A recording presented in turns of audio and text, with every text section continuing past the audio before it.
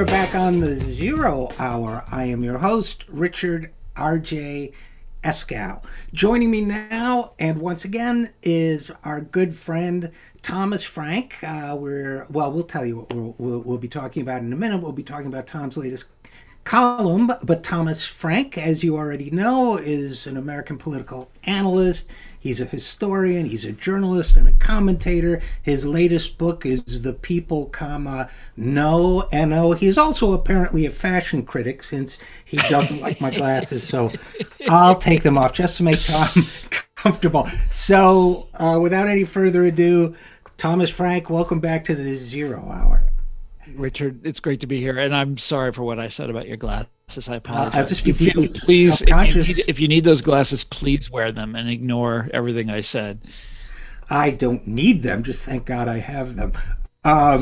So you wrote a piece recently. Once again, Thomas Frank, we think alike. I don't know if you wrote the headline or not. Probably. I never write headlines.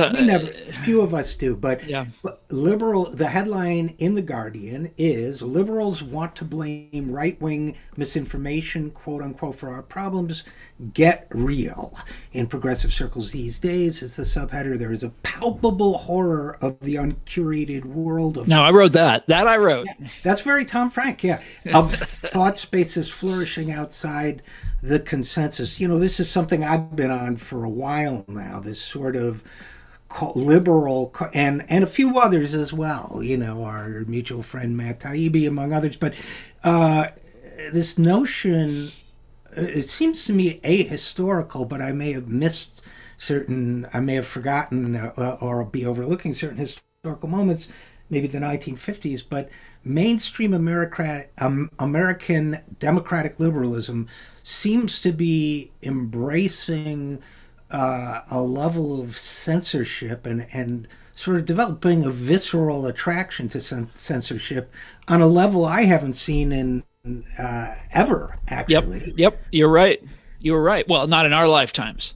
Yeah, I mean, there was one period that you can point to when liberals were really into censorship, and that's World War I, when that was the Woodrow Wilson era, and right. Wilson was a liberal. I mean, let's face it, and his administration was very progressive on a lot of issues, but also not so progressive on a certain number of other issues, and one of them was World War I. They made it illegal to criticize the war, to speak out against it, to try to dissuade people from joining the army.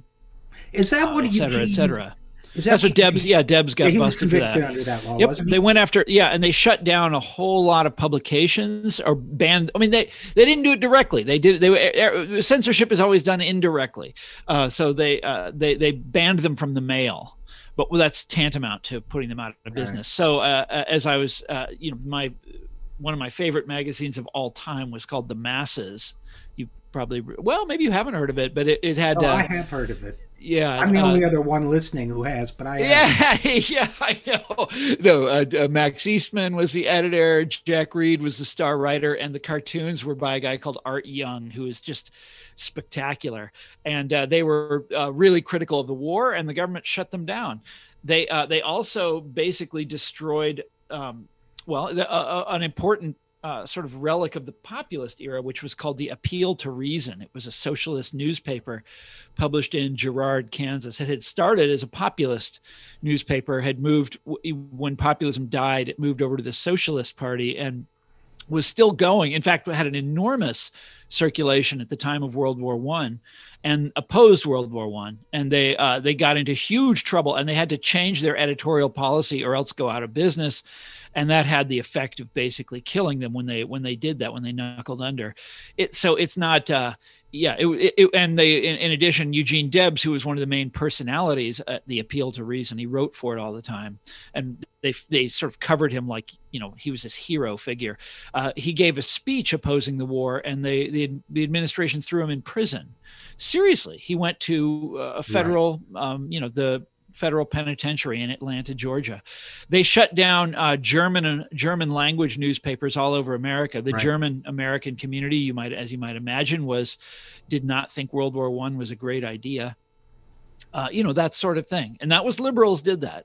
But I've always thought that liberals learned their lesson from that chapter. I mean, it's shameful what they did. They busted you. They also, like IWW leaders of it's a radical labor union at the time. They got thrown in prison. They got shot. They got lynched, all this kind of crap. And it was all because of the war hysteria. And you know what's really funny about all that, Richard? World War I was a bad idea. It was. World War I was like the dumbest. Absolutely was a bad idea. Yeah, but at least, and I'm not defending it. It's horrible. I've written about it myself, and German Americans were basically being treated, in my view, the way Muslims have been treated the last 15 or 20 years. Right. Their places of worship were intimidated and spied. Well, they all changed their names and stuff. This is my ancestors.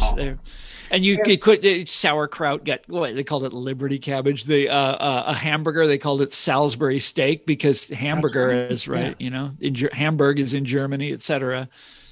And so, but then there was a war going on. Now, and that is not in any way to excuse it. Now we don't even have a war as an excuse. Now we have a sort of illusory, sort of a mirage of a war. A war against misinformation, or alternately that's supposedly threatening democracy and undermining, but it all goes back to 2016, Richard, to the like everything else in this era, it's like history ended then and started over again. There's so many examples of that, of Trump's election in 2016, but liberals convinced themselves that it happened because of Russian interference. And the main sort of item of Russian interference that we now are left with after Russiagate and this sort of liberal hysteria of the last couple of years, a lot of which turned out to not be true. I mean, Trump. Remember the big fear was that Trump was some kind of Russian agent. Do you remember that? Well, of course. Yeah. Well, everybody's denying it now. Everybody's denying that they ever made this argument, but they did make this argument, and it turned out to not be true. And he did not have any, he didn't get together with the Russians and plan, his campaign strategy. There was the whole collusion thing was wrong. Now, it is true that the Russians bought ads on Facebook. That is true. And that it's very interesting what they did from a sort of if you're interested in advertising. Or if you're interested in Facebook or the way they tried to play American culture was absolutely fascinating. But it was, you can't really attribute Hillary Clinton's defeat to that, but nevertheless, we're all convinced that what this is called misinformation, these conspiracy theories that were sort of made up by Russians, that's the model. And we're now awash in misinformation of all different kinds, either invented by Russians or invented by Americans. The classic example being QAnon, and these people who stormed the Capitol building a couple months ago out of this, because of this crazy conspiracy theory that they all believe. And so, yes, we are awash in falsehoods. That is true. But the first thing you got to remember, Richard, this is America. We've always been awash in falsehoods. If you go back and look at our right, no, whether they come from Russia or whether they come from Madison Avenue or whether they come from fucking Hollywood. Sorry. No, that's all right. Troy just has to make a note and bleep it out. I was going to say Hollywood, whether they come from Hollywood. I mean, we tell each other lies all the time. God, just the other day I was watching some movie, a Hollywood movie from the 30s. And I love old movies. This is one of my things. But they like to glorify the British Empire. Like, come on. That's misinformation. It didn't really go down that way. Absolutely, but there's a deeper point, I think. Or wait, the antebellum South. Remember Gone with the Wind? Oh, yes, my God! Sure, of course. That didn't really happen happen, folks. It wasn't the really American like that. West has been romanticized. Yes. I by the way, in this our COVID, I've watched a whole lot of Westerns. I never liked Westerns as a genre, but what the hell? I took that up. And, I wrote this book about populism, which was a movement in the West in the 1890s. And a lot of guys who are on the frontier. There's even gunfights in my book. In Texas, the populists got into a gunfight with a racist militia, and the racist militia won. There's never been a movie about this, about the rise of populism in Kansas. Yeah. What a movie that would be. It has all sorts of fascinating characters and heroes, and you could play it any of a bunch of different ways. But yeah, it's just, there's all of these movies about, gunfighters in like Dodge City, Kansas, but none about populists in Topeka, Kansas, anyhow. I've actually, just a thought, Richard. This is a total digression, but I'm going to indulge myself. That's what we're here for, man. It's COVID. Right. Okay, Thomas Frank, which is, I had the little health stuff going on and eye surgeries and things. And, I watched a ton of Chinese and Korean like B movies, and I'd never watched them before. And the political subtext in some of those is absolutely fascinating. I wonder if it's, so I've been watching some Korean movies lately. Which ones?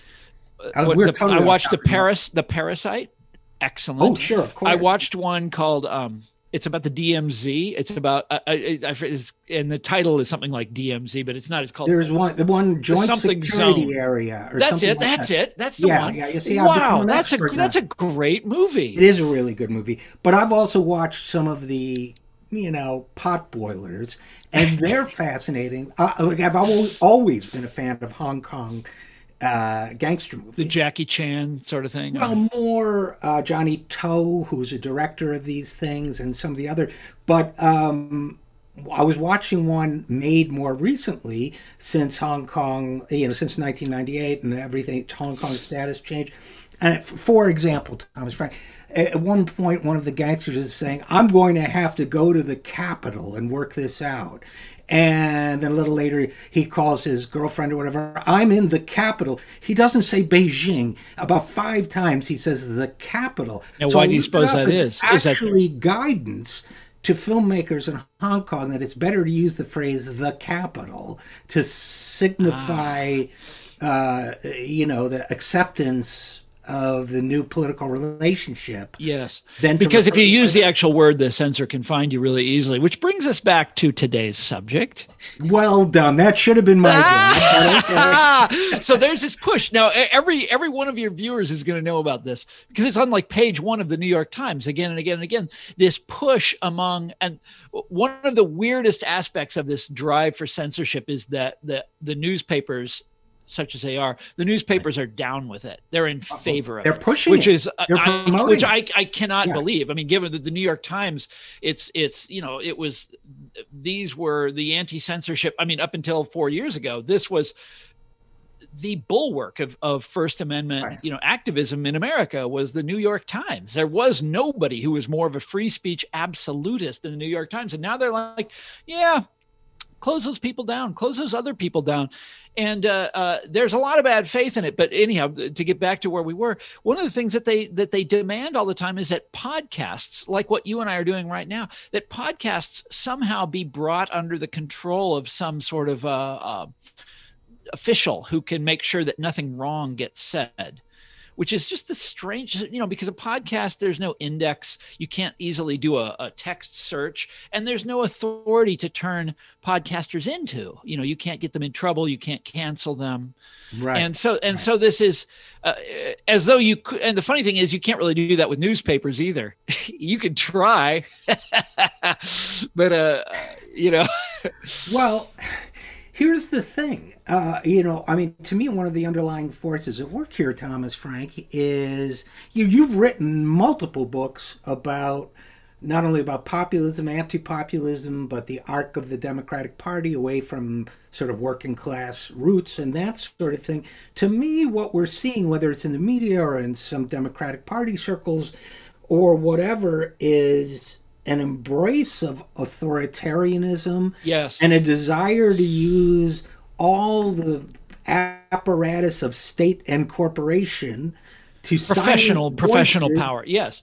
Well, do you remember voices they don't like, and that yes? Me do you remember the thesis? And we're putting the cart ahead of the horse here, because we should first go through. I mean, and show the viewers that this is really happening. Because that's I got two kinds of responses on social media when I put this essay up. There's a lot of people that just don't think this is really happening. Right. And that's not the case. There's stories about misinformation and disinformation in the New York Times, in the Washington Post, on CNN, on NPR, all the time. And they always are a tantrum. They always have some implicit or explicit call for someone to crack down, usually social media companies, to somehow crack down on this stuff, meaning Facebook should have an active censorship program. Or Twitter should have an active censorship program, or Amazon, or whatever. And but the sort of grander demand, the grander vision here is that there is a class of people who know the correct answers to everything. And if we just put those people in charge, then all our troubles will be over. And do you remember my book, Listen Liberal? Sure. It's about it's an interpretation of the Democratic Party as a class party. Absolutely. But not the working class. Right. It's a party of the professional white collar elite. And this is one of the things that I've always said about that book since the day it was published, is that, like, I started the book by just reading a lot of sociological literature about the professional class. There's a huge sociological literature on these guys, on this segment of society. And I said, you can basically interpret and understand everything that the Democratic Party or that American liberals are going to do by sort of projecting out this this sociological understanding of the professional elite. They think they're right. They think they should be in charge. They think they should have a mute button on everybody else in society, because they're right. They have the credentials. They went to graduate school and you didn't. They have an advanced degree. And for them, this is a no-brainer. Idiots are making stuff up on Facebook, and they should be made to be quiet because they don't know what they're talking about. And it's been especially true during COVID, by the way. COVID as culture war is starting to fascinate me now that it's almost over. God willing, it's almost over. By the way, I got vaccinated. We'll talk about that later, but I finally did it. So I'm going to be, free to, do whatever I want in a very short amount of time. But during the COVID, the sort of masking wars, you saw this all over the place. I don't know who to blame. Obviously, I think people should wear masks and should take precautions and should wash their hands and stay 6 feet apart. I accept all of that advice. But I can see how people, the officiousness of the sort of professional elite in scolding the world. It's also classic, Thomas Frank. It's also just classic authoritarianism. I think it's slightly different than other models of authoritarianism. But you tell me why you think it is that. Well, no, you tell. Well, I mean, because it's so friendly, and it's not capitalism that's in charge. So my model of like fascism is the business elite telling everyone what to do, and the thing is that the business elite is gone. They've shot their bolt. That's not a good metaphor. So when I did the research for the People Know, and as recently as like the 1930s, the business elite were in charge in this country, and professionals were kind of, for the professional class was a second, they were a sort of, subaltern to, they did what the business leaders did. So these are they're led by corporate attorneys, corporate economists, that kind of thing. But today it's the other way around. The people with advanced degrees are very much in the saddle in our culture and in our economy. They are in what's the term that they use? The commanding heights of our civilization is totally the professional elite. And the business class is secondary. And so I always think of authoritarianism as the business class cracking down on us. This is something different. This is like, okay, you go now. Well, Thomas Frank, I have a slightly different view, which is I think that the professional and managerial class that you write about is an instrument. I mean, nothing is ever black and white, right? So any simple sketch of power relationships is going to be wrong. But I think that they are they use and are used by the business elites. So, they know they have purchasing power. They use that purchasing power, for example, to get marriage equality for gay people and so on. But at the same time, by appealing to them, by sort of protecting the financial interests a bit and appealing to their social sensibilities, I think the business elites have also used them as a kind of genteel shock troops for this kind of democratic neoliberalism that the party is so often represented. So I don't think it's either one way or another, but I think maybe authoritarian is the wrong word. Well, it's like a happy authoritarianism. It's authoritarianism that really cares about you. It's hall monitor authoritarianism. Yes. It's eraser. That's the metaphor of the decade, by the way. That's the metaphor of the decade. The hall monitor. Right. It's I'm telling authoritarianism. Yeah. Scolding.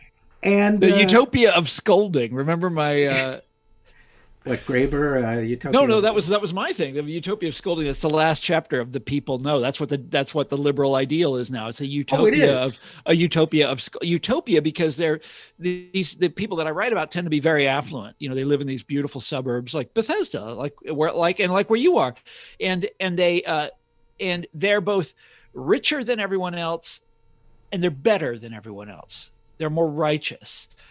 They have the credentials. They know what's right and wrong, and they put these yard signs up saying we're better people than you. All of this keeps bringing me back to that Clash song, "Working for the Clampdown."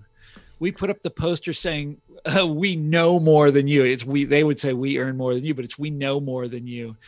Working for the clampdown, and this is the censorship thing. This is the sexiest clampdown of them all. Everybody wants to get a piece of this action. Clamping down on Trumpism. It's a way to silence any view you don't like from left or right, while at the same time feeling profoundly self-righteous about it because you're saving democracy. It's like the village in Vietnam. We have to destroy democracy in order to save it. Exact. And Richard, I just want to throw out here something, and I don't want to embarrass you by saying this, but you and I are a lot older than a lot of people that are going to be watching this, and they might not remember that liberals once cared about free speech. Yeah, I know. So you might want to do a little refresher there.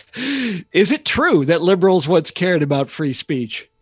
It is. And Tom, I can confirm that. I'm even older than you. This is another, it's just like, I have to tell people this because they don't know it. It's like, it was like who we were.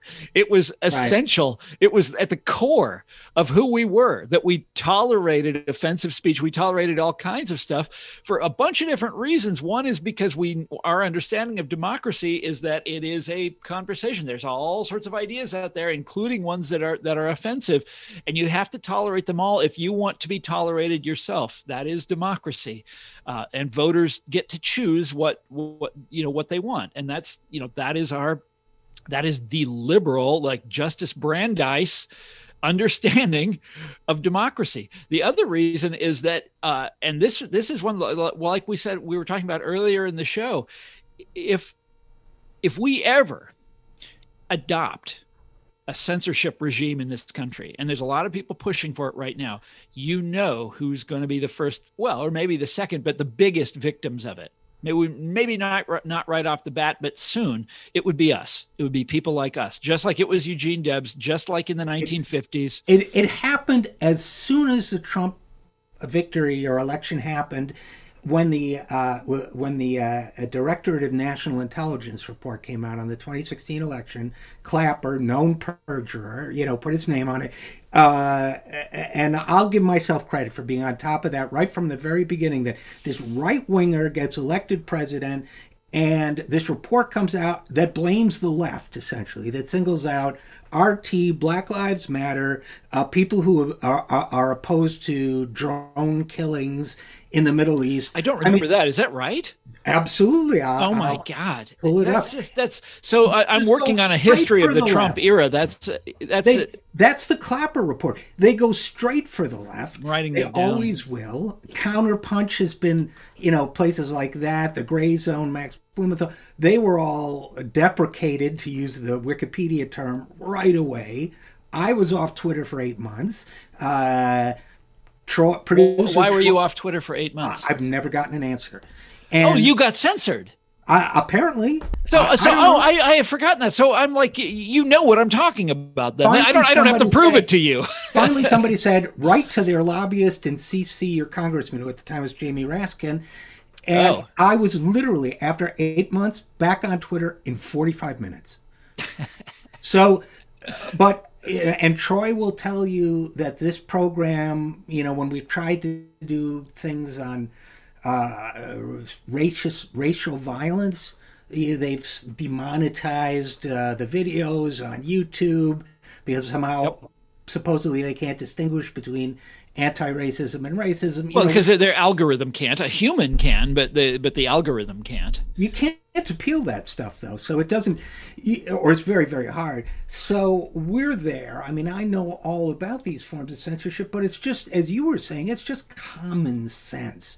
They may start out with the right, but of course they'll go to the left. The dirty secret to me is that a lot of the, erstwhile liberals that are calling for this wouldn't really mind if the left. And I mean, there's examples here too. The great sort of censorship, blacklisting, canceling moment of our time, although it's before I was born, was of course the McCarthy period. Right. And you might remember that anti-communism was embraced by the Truman administration because they were afraid of being seen as being soft on communism. And they embraced it, but that didn't really help them. The right came after them and got a whole bunch of them. Because the ultimate effort of American anti-communism was to describe liberalism as communist, so that all of these guys in the Roosevelt administration were supposedly spies for Russia.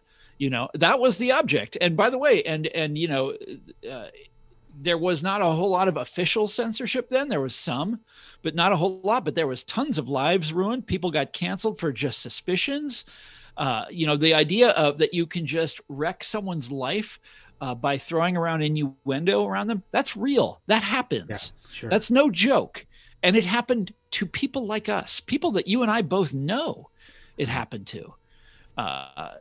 It's not something that our side has any business fooling around with. I couldn't agree more, and that's extremely well said. I also, there's a values issue here. You alluded to it before when you mentioned that liberalism used to mean standing up for freedom of speech. I also feel that any political ideology or movement that doesn't revere the truth is either going to fail, or if it succeeds, I'm not going to want to be around when it does. So, and maybe I just got maybe I got just enough journalistic DNA that if I want to know if a prevailing story isn't true, if the January 6th rioters really didn't bring ties to tie up Congress people, I want to know that, even if it disrupts my millenarian fantasy about the way that you wanted to believe the very worst about them, and now you have to believe like the second very worst about them. Yeah, but I want to know, even if it makes my ideological argument harder to make. I know. So this is not hard for me. Okay. Right. Trump wasn't a Russian agent. He wasn't. Right. But he was still a really bad president. It's like, I can still say that. He doesn't have to actually be a Russian agent for me to understand how bad he was. It's not that tough. But there's this sense in which ever since 2016, liberals have been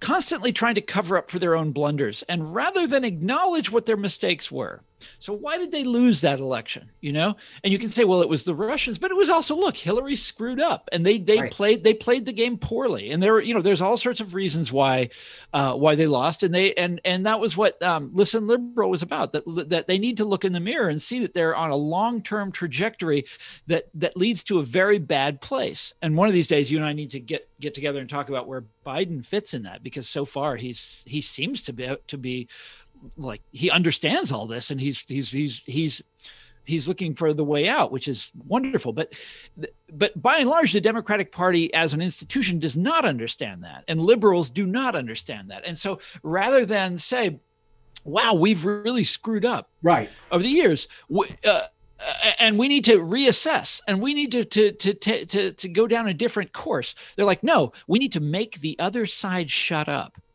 And Right.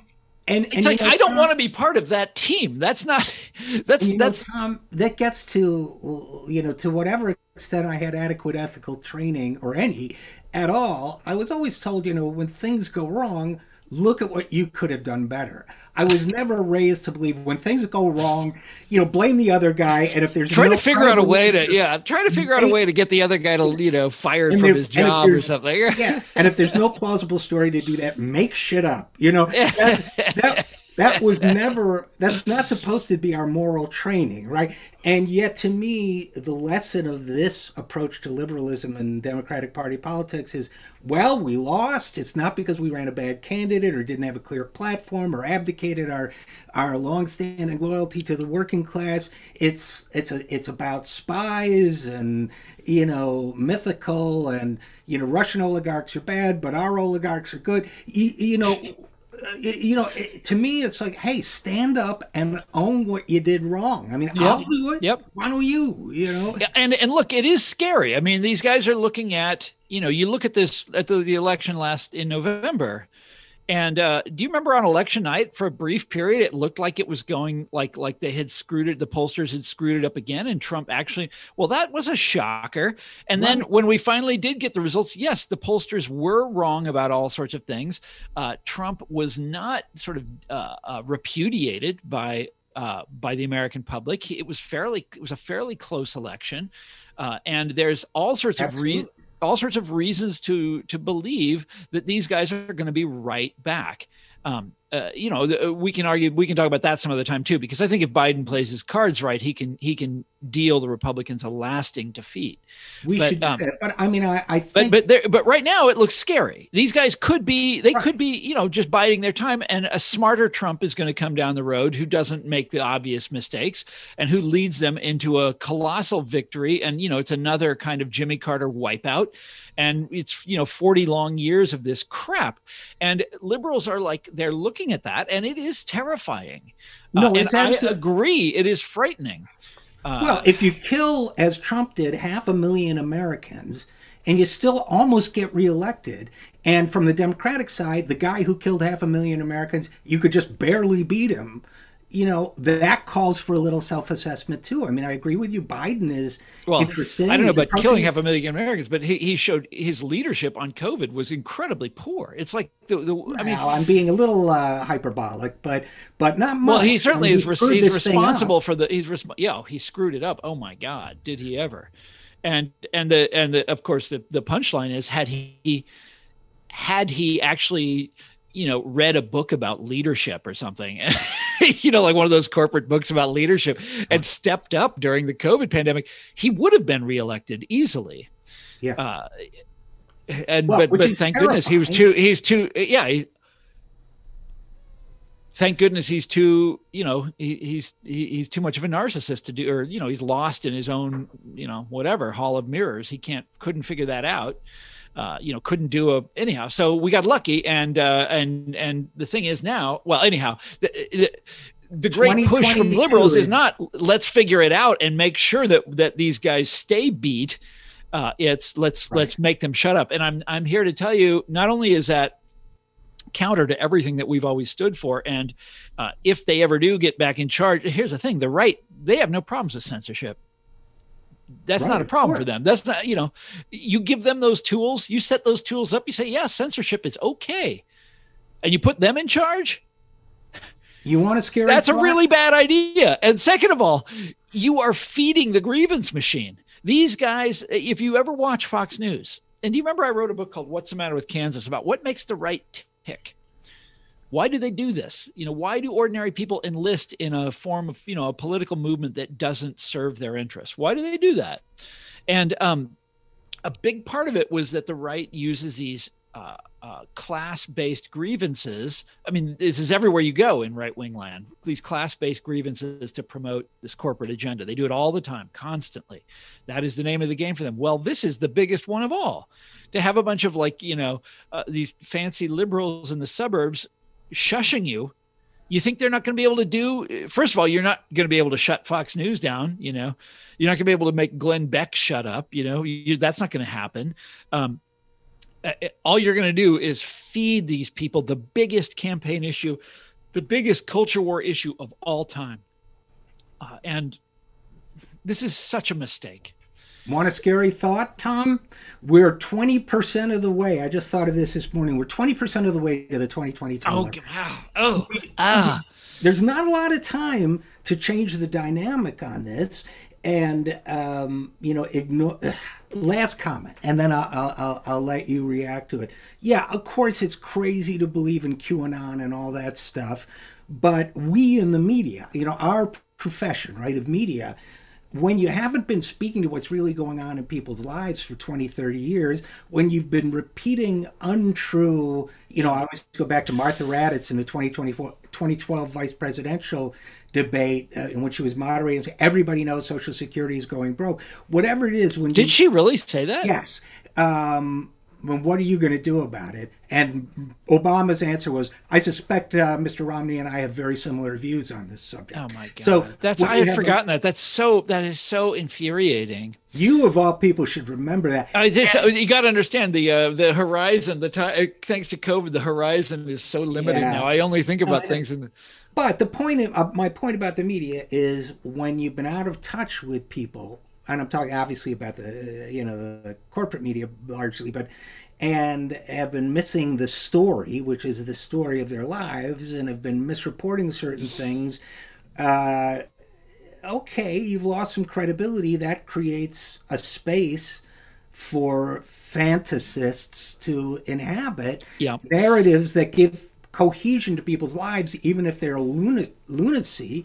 At least they say, okay, now I understand the world around me. And it seems to me it's our responsibility. I would also point out, I would just throw out there that in addition to, and you and I can go down the list and talk about all the media mistakes of the last, couple decades, some of them just enormous whoppers like WMD, which is for the younger listeners, has to do with the Iraq war and our reasons for going in there, which were made up. And the media largely accepted them, or their complete failure on the financial crisis. I mean, there's many of them, right? Their complete failure in the 2016 election to see what was actually happening. You can add all those up, and then Russiagate, of course, which is just this catastrophic failure of the media. But an even bigger fact, they're gone from a huge part of the country. Every small town, well, not every small town, but like I was in a small town in Missouri a while ago. And I remember, this is the building where our newspaper used to be. Right. The newspaper's gone. I mean, I'm from a big city, Kansas City, population, the metro area is 2 million people that had a great newspaper once. Today it's a sliver. It's nothing. It's printed in Iowa. I think their staff, their newsroom is a dozen reporters this and they still cover sports really well. They're very good on that, but they don't come out on Saturdays. It's not even a daily paper anymore. This is happening everywhere. That the whole the idea of the American model of news gathering and news media, that model is dead. It doesn't serve Americans anymore. And in the absence of that, you have people making up all kinds of crazy stuff. That's what happens, Yeah.